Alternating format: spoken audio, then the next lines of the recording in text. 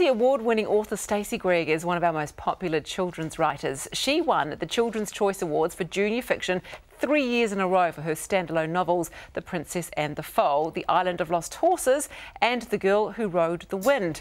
She is here now to tell us all about her latest work, The Thunderbolt Pony, which is a finalist in the 2018 New Zealand Book Awards for children and young adults.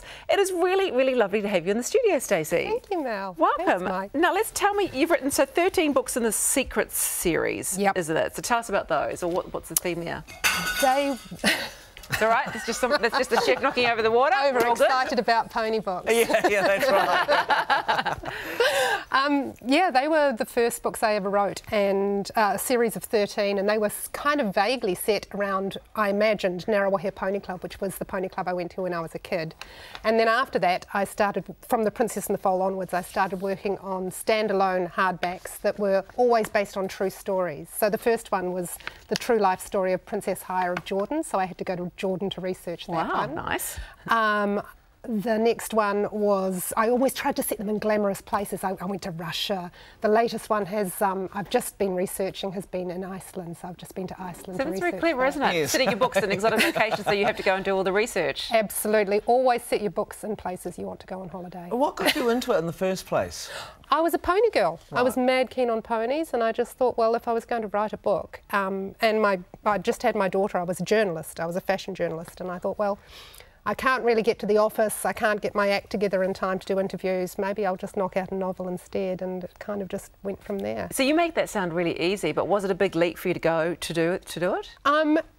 The first book I wrote did sit on the shelf at the publisher's house for 5 years, and then they suddenly dusted it off and went, why don't we just publish these pony novels by this girl in New Zealand? By then I'd completely given up hope. I shouldn't tell that story because I always think that people who are thinking there's still a chance for my novel, it's been with the publisher for 5 years now. But that's kind of how it happened, and The Thunderbolt Pony, which is the one that's up for the New Zealand Book Awards tomorrow night, that is my 22nd book, so I've been doing it for a while now. Nice work. And the tagline in The Thunderbolt Pony, when the world is falling about, true friends stay together. So clearly some very strong messages in your books. It's not just about ponies, is it?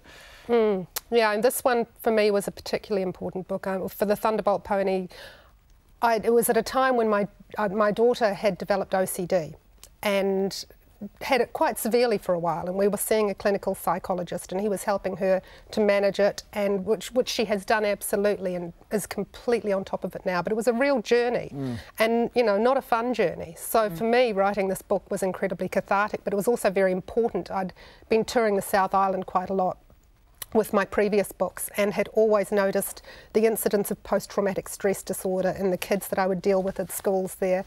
And I think, you know, people underappreciate not just what they went through with the earthquakes, but what they continue to go through.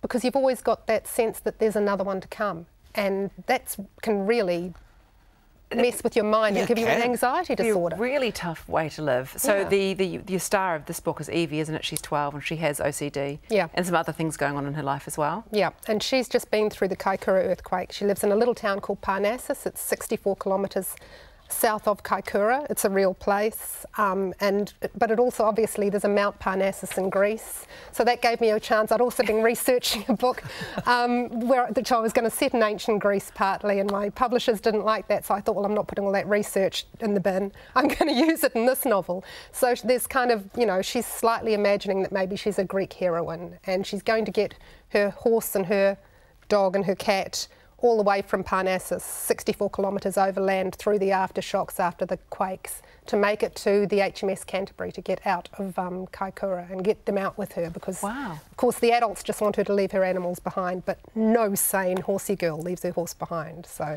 that's where it came from. You mentioned before you dealt with a clinical psychologist. Was that for the book or was it for your daughter? Well, obviously, it started out being for my daughter, and as I started progressing with the idea, and you know, I spoke to my daughter and said, look, this is the idea, I have the book, and she kind of straight away went, yep, do it. I want you to be able to help other kids. And the amazing thing is that when I go and talk to schools now, and I read from this book, and there's a couple of chapters I can't read because I just burst into tears, but I'll always have kids come up to me at the end or during the sessions, which is even better, and they'll say, Leah, I've got OCD, and what sort does your daughter have? You know, does she wash her hands, or does she do rituals or counting? I didn't really understand how you managed it and how you treated it until we went and saw Hilary Mack, who is thanked at the start of the book, and he's the clinical psychologist we worked with, and he was just a game changer. He was incredible, and the character of Willard Fox in the book is absolutely pretty much verbatim him, and in so many ways. And so, you know, you cannot help but be influenced by your own life, and when it's something as major as this, it just completely informed the work. And so it's a very important emotion. book for me. Yeah, well, that's good. Absolutely. What a brilliant gift you're giving to people. Love it. I always think if I don't cry while I'm writing, then I'm not doing a good job. You set yourself a hard task here. So what advice would you give to parents, maybe for helping them recognise, or if they think their child might have OCD?